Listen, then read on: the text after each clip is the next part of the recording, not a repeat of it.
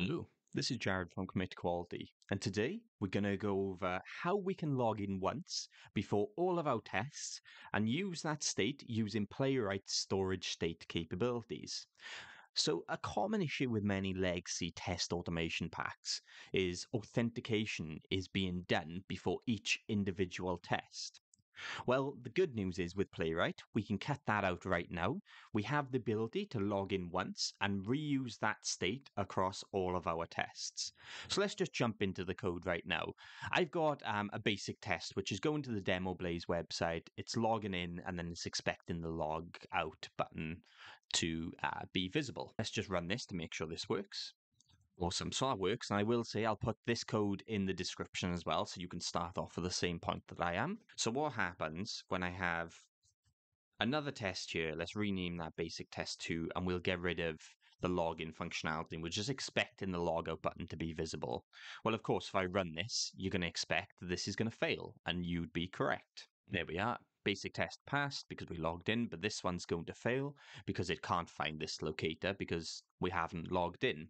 Now, you might immediately think, oh, I could use hooks to solve this problem and do a before all in here. Well, yeah, you could, but then it becomes unmanageable when you have multiple test files. So if I create another test file, just duplicating test1, and we'll call it test2.spec.ts, I'll delete this test, and we'll just keep this one in here. If I rerun now, of course, we're expecting 2 to fail.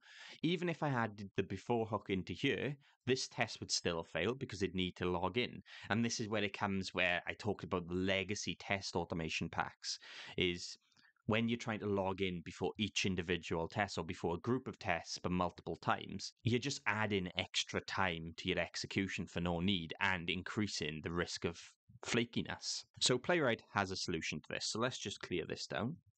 And there's a few steps to get this working, but once it's working, it's fairly simple. And the first thing we want to do is create a global setup file. And what this setup file will do is it will run once before all of your tests, and then we'll put the authentication code in there, and then we'll use some Playwright storage state capability to store the state of our application after we have logged in. Okay, so let's create our global setup file. So at the top level, I'm just going to say global setup.ts. And inside here, it's going to be a function, and we'll call it global setup. And inside here is where we're going to set up our Playwright browser, the page, and login. So let's say const browser,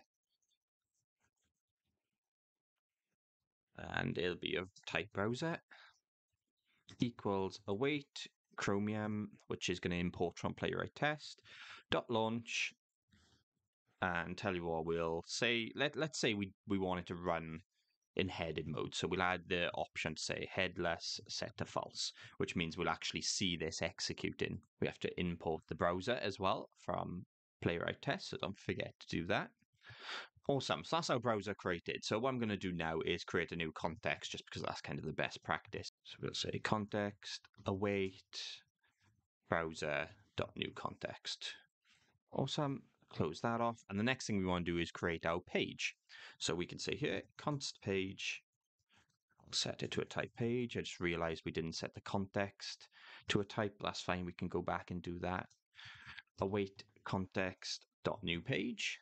And we want to import this, of course, from Playwright test. So at this point, we've set up our browser, we've got the new context, and we've set up a page. To make things easier, I'm now just going to copy all of this go to and login code inside my global setup. Don't forget, you got to import the expect as well, which we'll want to keep in there because we want to say make sure we logged in before we save the state, and that assertion can do that for us because once we see the logout button, we know that it's all good to go. And I'm pretty sure I've had some issues before with the timeout, so I'm going to actually just add a timeout in here. You don't need to do this, but if you're following my example, I'm just going to add it to 30 seconds so I know for sure it has logged in. Now, nothing new is happening here. All we're doing is setting up our browser, setting up our page, and we're logging in. Now, we want to actually save the state. So let's say save the state of the web page. which essentially means we are logged in. And to do this, Playwright gives us everything out of the box. So we can just say await page.context, and then we say storage state, and then we want to set where we want the storage state file to be created. So it's not here at the moment, but when we actually execute this test, a new JSON file will be created with it, with all the details we need to be in that logged in state. So I'm going to say path, and I'm going to keep it at the top level. Of course, you can put it whatever you want it to go, and I'll say login auth.json. And then last but not least, because we've set everything up, we want to make sure that we don't forget to clean everything up. So I'm going to say await browser.close. Awesome. And that's it for the global setup file. So like I said, this will run once before everything. But if I'm to execute the tests right now, you're going to see this hasn't executed. And the reason why is because we haven't told Playwright in its configuration to actually look at this global setup file and run. I also haven't exported the file, which could be an issue. So let's export it. So say export default, otherwise it is going to hit, and we named it global setup. So export default global setup. But even if I rerun this, it's still going to fail because we haven't defined it in the Playwright config yet. We haven't said use this global setup file. So there we are, we've got the failing test. So let's just clear that to make everything nice and pretty. What I will say as well is stay tuned for the end of the video, because I'm going to show you how you can do this storage state, saving the state, directly using Playwright's code generator as well. But I prefer to show you how you can do it manually, just so you have a more solid understanding. And of course, one thing I do want to say is if you're in a position where your storage state, or once you're authenticated, you can just keep that file, then you don't really need to keep executing this global setup because you'll already have it all logged in. It might just be periodically where you need to update the login auth JSON, so that could also save you time as well. But in this case, I'm going to imagine that we get logged out after, say, 30-40 minutes or even a couple of hours, which in this case, having a global setup file definitely makes the most sense. So like I said, it didn't work. Why didn't it work? Well, because we need to go into the Playwright config now, and we have to say, use my global setup file, but also set the storage state, because we haven't done that. All we've done at the moment is when we have this global setup running, is we storing it into this login auth JSON file, but we also need to tell our test to use that. So that's the next step. So let's go into the Playwright config. And right at the top then, I'm just going to say, it'd be global setup, so we can see it's right here. You also have a global teardown as well, which you just saw, which you can run after all of the tests to, clean up your environment and do whatever else you want to do. But let's stick to topic on this. We can say point to the global setup file. First part done, nice and easy. Now if I run my tests, are they all going to pass? Or will one fail because I'm already authenticated on this one? So then it's going to look for login, which doesn't exist. Well, no, both are wrong. What will happen is our global setup will execute, and we'll be able to see that from a new JSON file created. Here we are, login auth. However, only that one test passes, which is this one, which is logging in again. And the reason why is because we haven't said to use this state that we've logged into yet. Let's do that next. Let's go inside our use. And of course, if you're using projects, you can add it into project level, or in my case, because we're only hitting one URL, I'll do it into the overarching use. However, what you can see is if you have, say, multiple environments for projects, so you have a test environment and a prod environment, you can choose which auth file to use. You could generate two different auth files and say, for my test environment project, I want to run login auth test.json, and then for my prod project, I want to use the login auth production JSON file. But in this case, I'm just going to set it at the top level. So I can say storage state. And then we just want to point to the file. So it was login auth.json. I definitely recommend just copying the name of this and pasting it in, because the amount of times I've had typos with mine and I've been scratching my head why it doesn't work. Let's clear that.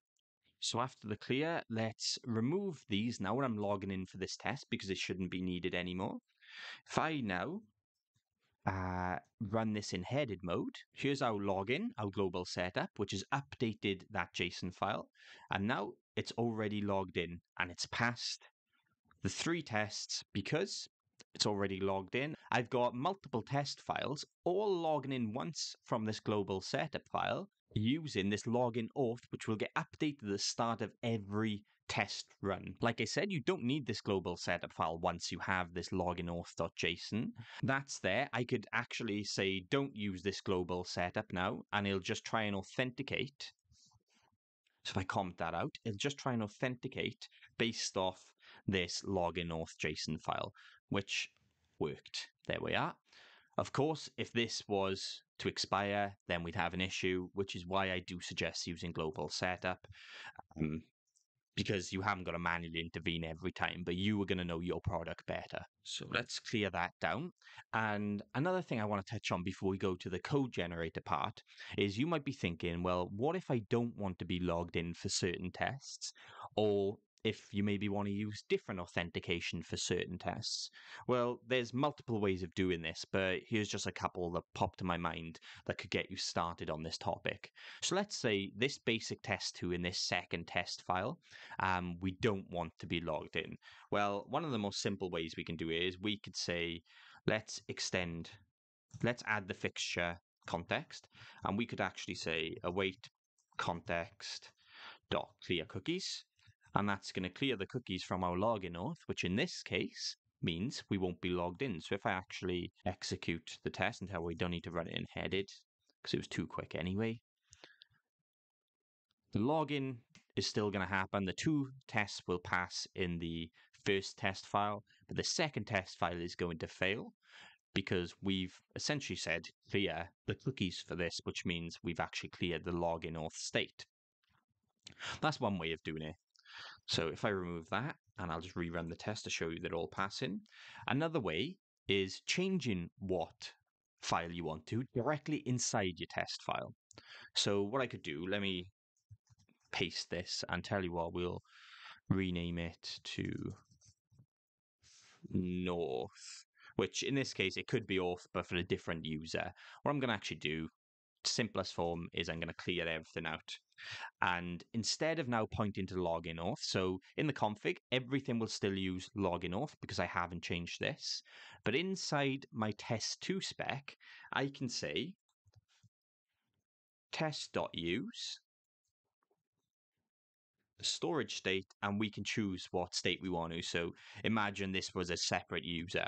What was it called? North.json. Imagine this was a separate user, and that's capital N. It'd log in with a different user, but in this case, we're going to have the same issue where the test will fail because we've said use this state instead of the generic one in the config, the default one in the config, meaning it's going to fail. So let's run that. The global setup happened, and now we've got 2 passing, and we should see 1 failing. Awesome. So that's it using state. Now, before we log off, I do want to show how we can use this with code generator as well. So let's clear everything to make it pretty, and we'll close everything down. So let's imagine we don't have the global setup or our auth files there. What I'll actually do is I'll remove the global setup in this case, and I'll remove the using of the storage state. So if I run my tests now, we should be in a position where everything is failing. We never want to see 3 failures, but that's good in this case because that's what we wanted. So let's clear that. And how do we use the code generator? Well, I'm going to actually just open up the documentation, and I'll put a link in the description to this as well, where inside CodeGen, kindly, Playwright already have this documented and made it really simple for us. So I can just copy this CodeGen command, and of course, we want to say where we want to save it to like we did in our global setup. Let's paste that, and tell you what, we'll just keep it as auth.json because we've already got login auth there. And I'm going to hit enter. Now this is, of course, going to open up the Playwright inspector onto a blank page. So we want the demo blaze. I could have done that in the command line if I thought, but let's just say demo, please. So let's open that back up with the inspector and go here. And all I'm going to do is follow the same steps that we did when we manually did it. So I'm going to say login. Username is test. Password is test. And we're going to click login. Okay, so we logged in. I'm now just going to close this down. And what we should see here now is we have this auth.json file, which is actually giving us what we need to be logged in, exactly the same as the login auth one we have here. Now then, you could do the same thing. You could say inside your Playwright config, switch the storage state to the file that was called auth.json, and this would all work exactly the same as expected. And of course, you could kind of reverse engineer what we've just done, where you could create a global setup file, copy the generated code, and paste into global setup. But in this case now, if I just run the code, what we're going to see, or we should see, all tests passing because we're using that authenticated state that we've just generated. Oh, actually, we've had a failure in the basic test2 spec. Oh, that's because we've set the storage state to no auth. So let's save that and rerun. And what we should see is all 3 tests are passing using that generated state file. There we are, 3 tests passing. Perfect. And that's it. As always, if you do have any questions, please drop a comment below. A like and subscribe is always appreciated. Thank you for watching. Have a good day.